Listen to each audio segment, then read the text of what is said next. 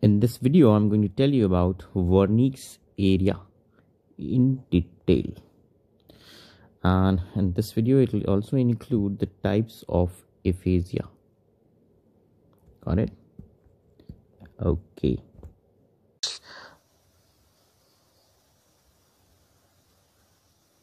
Let's discuss Vernix area.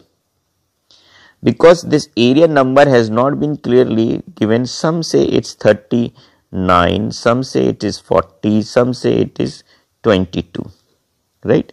You might even find some saying it as 21. So let's discuss about Vernix area.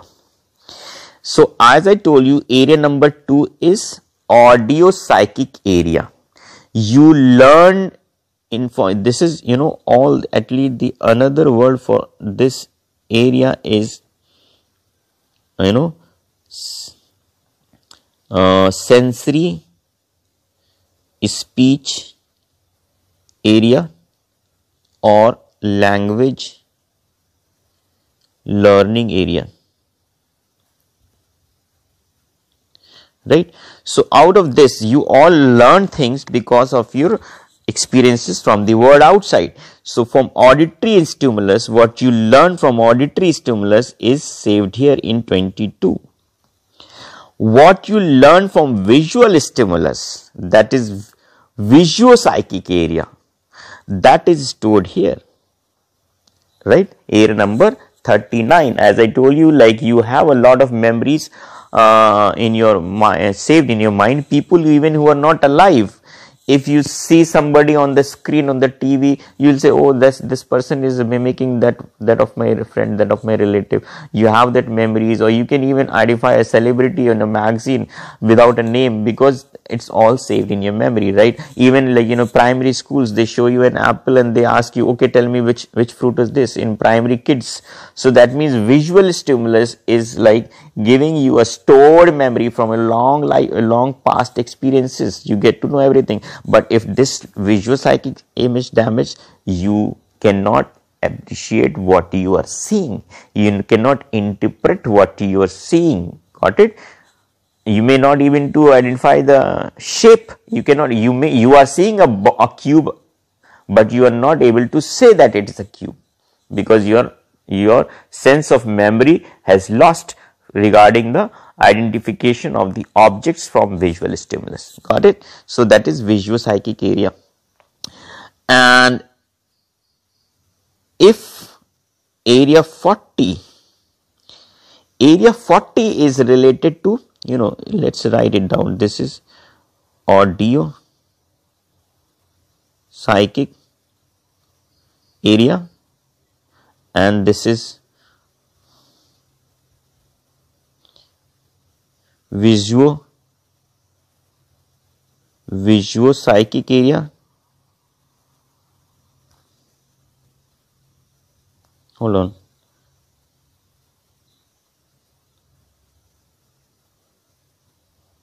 This is Visuopsychic area, and this area 40, you remember, this is pre-marginal gyrus, this was angular gyrus.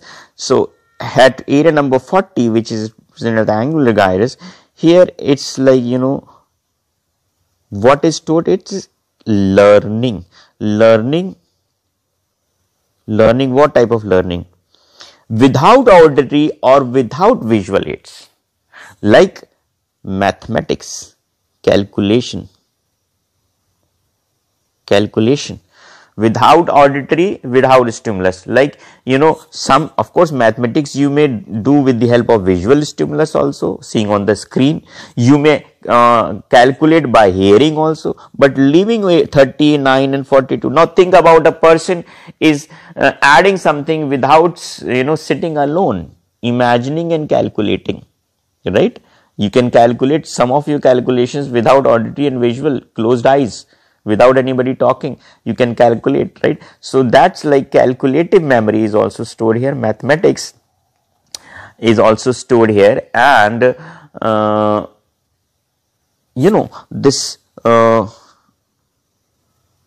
ability to express from your mind, from your memory. Like if you are asked to come up on a screen and like on a debate, and or you can say like an extempore speech. Suddenly you are asked to come on this stage and say a few words about some special topic. So now no auditory stimulus has been given to you regarding the direct question. There is no visual command. Now you have to speak upon a topic. Now what you are speaking is just from your right, from area number 40. Right? What are you thinking? What you're about the topic that you are speaking is from area number 40. So ultimately all this together, like, and yet tell me that some authors have included area number 22 to 21.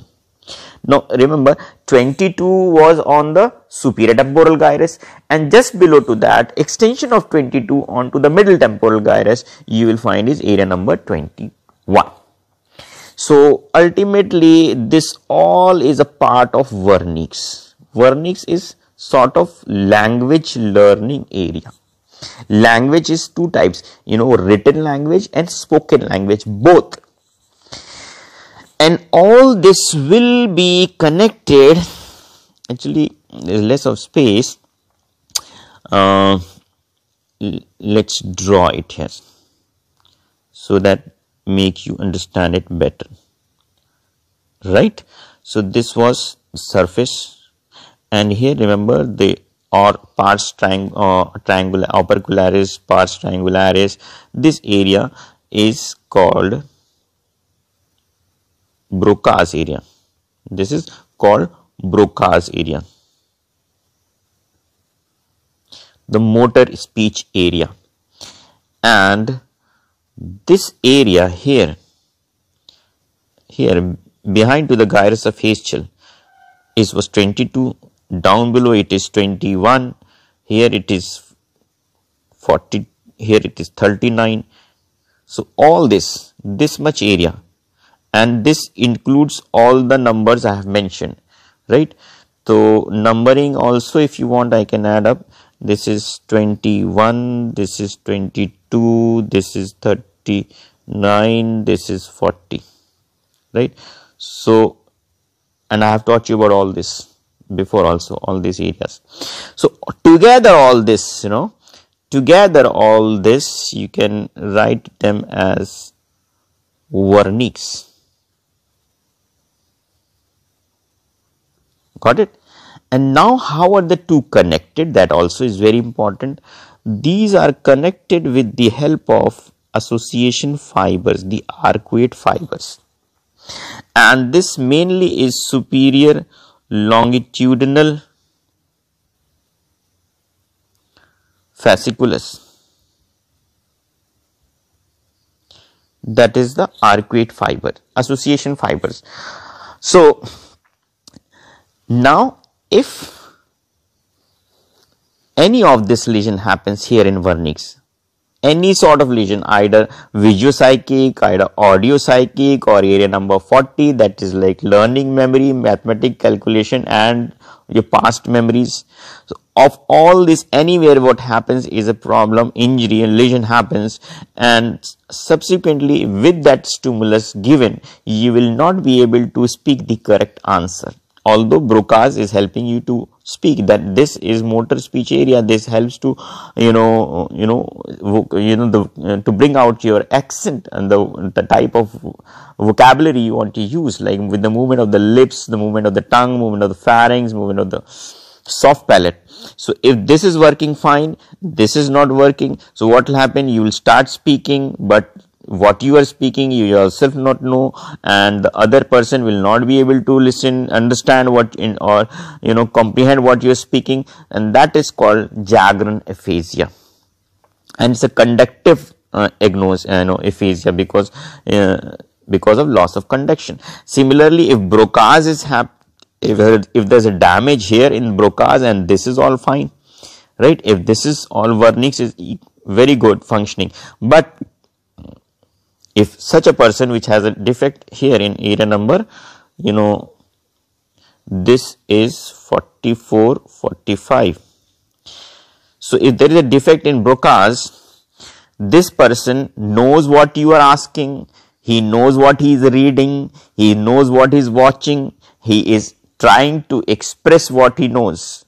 But unfortunately, he will not be able to speak out because of defect in Broca's, and such a person will be hesitant to speak. Important is that such a person will be hesitant to speak because he knows because his comprehension is fine, his all these centers are working fine, so he knows what he is speaking, he knows what the question has been asked, and he also knows that he speaks which is incorrect, what he speaks out is not clearly audible, so he is basically hesitant to speak. Person with Broca's defect will be having hesitance in speak, and his voice will be distorted. Got it? So that type of is called expressive aphasia. This is called expressive aphasia.